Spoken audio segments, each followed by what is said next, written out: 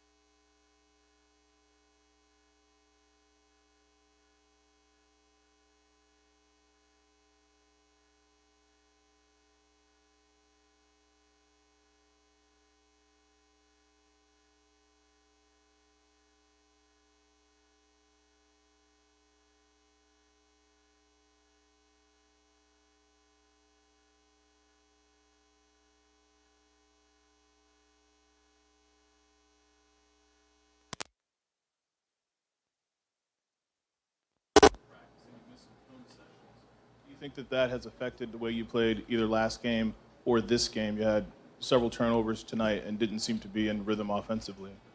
No, I mean, it's the same game plan. We make a couple of adjustments. I think I'm a pretty smart dude to figure it out what type of adjustments. Obviously you need repetition, but at the end of the day, I got to go out and do my job tonight. Made a couple of mistakes that I got to fix. Joe, you've talked a lot throughout your career about how much you feed off the home crowd. How much will you guys need that on Thursday? We're going to need them. So I'm excited. Love playing home. I expect the atmosphere to be great. I expect them to carry us. You always want that, and then I think it pushes us too.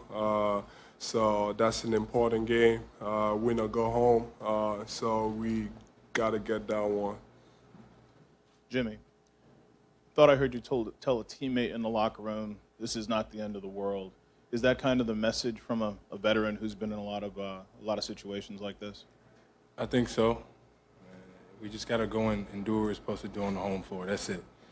Keep competing, keep playing hard, stick together, have each other's backs, and know that not one player on our team is going to be able to do it by themselves. We win together, we lose together, and we're going to play together again come whenever we play. Joel, I just want to ask you just how hard it's been just the last couple of days and how much pressure you put on yourself to deliver for this team and how disappointing it's been that you haven't been able to play at the level that you used to. It sucks. I know I got to do a better job for us to win. I got to do the little things. When I'm needed to score the ball, I got to show up, setting screens. I got to do a better job of rebounding the ball. So that's on me.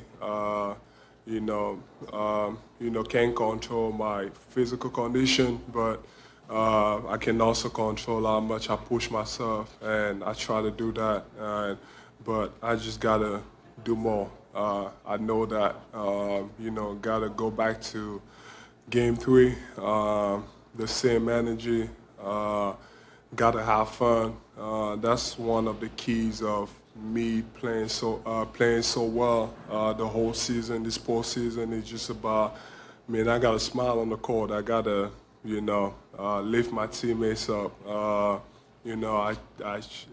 shouldn't care about offending anybody. I just got to be myself and just not really care and just do whatever I want to. And at the end of the day, that's how I dominate. If you see me smile, that means I'm doing what I'm supposed to do, and I intend to be doing that in 2 days. Joel, when you were subbed off in the fourth quarter, like the fans kind of like did the airplane celebration that you did in Game 3. Did that bother you at all, or did you even notice it? I didn't notice. I just saw them shake their bodies. I didn't pay attention about what the hell they were doing. Well, good for them. Like I said, like I just mentioned, you know, I don't care if it offends anybody about what I do. It's all about having fun. So I don't care. And I'm going to do that because I know I'm going to dominate. Joel, Jimmy said in the locker room when he spoke to us that they ride or die for you, that they're behind you no matter what condition you're in. Does that make it easier for you to fight through something like this, knowing that your teammates have your back like they do? Oh, yeah, for sure. I mean, you know, hours before games, you just sit there, you don't feel well, and you don't really feel like playing, and then you start thinking about, you know, guys like Jimmy, like, you know, always pushing me, like, saying that type of stuff, and then you got coach texting me, you got my teammates checking up on me. It doesn't matter what type of condition I'm in. He just shows me how much support I got, and you know, I know that it doesn't matter. I know that my presence on the court, no matter what I'm going through, if he's not scoring the ball, I know that I can help so much more just by being out there. So at that point, I just start thinking to myself, like, I'm like, man, like the support I get, you know, is incredible, and you know, it's heartwarming too. And I just tell myself, I'm like, man, I just got to push through it. And just like they always tell me, man, it's all about 2.5 hours, 3 hours, just try to get through it. You know, and that's what I'm going to keep on doing. Joel, Michael Grange from Sportsnet. Somebody overheard you maybe saying something to Drake about you would be back on Sunday. Is that accurate? And do you expect to be back on Sunday for Game 7? We definitely going to do everything. You know, he always tells me to shoot the ball, and, you know, I'm going to find ways. The last 2 games, they've been throwing a lot of double and triple teams at me, and I got to find a way out of it and just be myself. You know, quick moves, duck-ins, just find, you know, set screens for them, Tobias, Hub, Ben, JJ, help them get freed up, just do the little things. No matter how they guarding me, and it doesn't matter.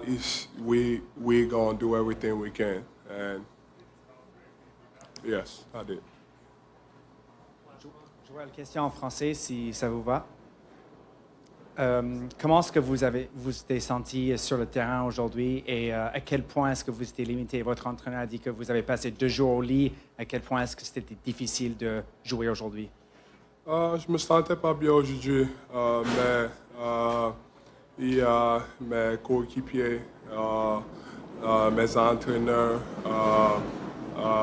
ils me supportent beaucoup, ils me donnent beaucoup de leur support.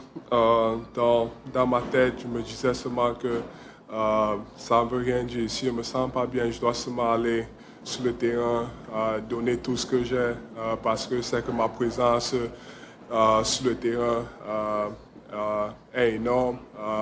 Ça dépend. Même si je ne score pas, je sais que défensivement, je peux avoir un grand impact sur le match. Mais c'est difficile, mais il faut seulement continuer à pousser et essayer de dominer.